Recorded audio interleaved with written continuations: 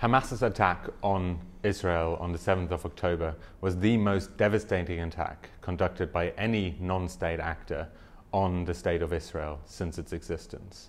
I think that's something we have to bear in mind. It came out of nowhere, and the destruction, the death toll, the surprise, and with that, I think, the trauma too in Israel is unprecedented.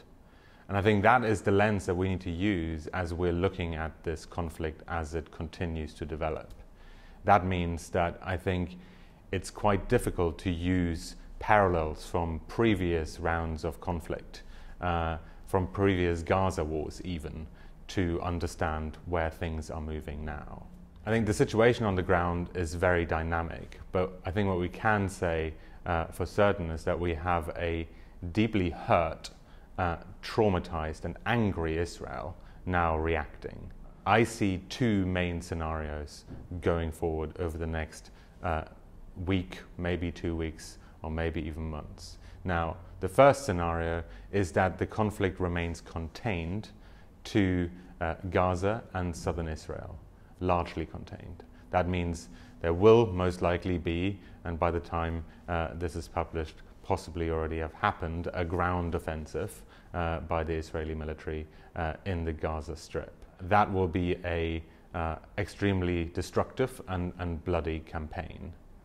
But in scenario one, that it is possible that this conflict remains contained to that particular geographic area. Now, scenario two is that in reaction to that ground offensive, other groups, and in particularly Hezbollah and perhaps some other Iranian-backed groups in Syria, become involved in this conflict fully. We have seen some skirmishes along the Israeli-Lebanese border, some skirmishes even across the Syrian border, but nothing of a major scale yet. But in the second scenario, I think there's a real possibility of an escalation spiral that leads to a widening of this conflict. It is really important to stress that what we saw over the weekend of the 7th of October was an outcome of the Palestinian-Israeli conflict, first and foremost. It was certainly not primarily an outcome of regional politics, but really something about the relationship between Israel and the Palestinian territories. That said, what is going to happen over the next few weeks, over the next few months, is going to have regional implications. It's going to have implications on Israel's immediate neighbors, Lebanon in particular, where, as I said, Hezbollah is one potential combatant in this conflict going forward, in Syria too, but also for countries like Egypt, which of course shares a border with the Gaza Strip.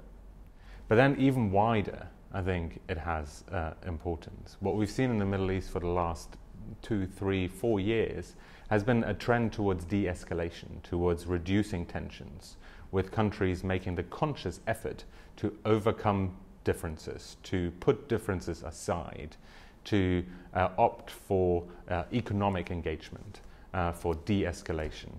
In many cases, in many of these cases, I think there has been a tendency to more to disagree, to agree to disagree rather than to truly resolve any issues. And I would interpret this weekend, the Hamas attack on the 7th of October, as a sign of what can happen when conflicts are not addressed, when underlying tensions are not addressed, when root causes of conflicts remain unaddressed. The destructive potential is enormous. So I think over the next few months, we're going to see a lot of diplomatic activity. I think countries like Saudi Arabia, like Qatar, like the UAE, like Egypt, are going to be working very, very hard in order to prevent that second scenario that I mentioned, the regionalization of this conflict. They will try to, through diplomacy, through all kinds of attempts at mediation and so on, to try to keep this conflict contained, to prevent it from spreading. Because for all of them, it is not just incumbent, for them it's not just important to sort of prevent the regional escalation in order for their own national security, but also to keep this regional momentum, or to perhaps revive that regional momentum towards a less conflict-prone, less unstable direction in order to concentrate on their domestic development programs. So I think that is going to be the regional atmosphere over the next few months.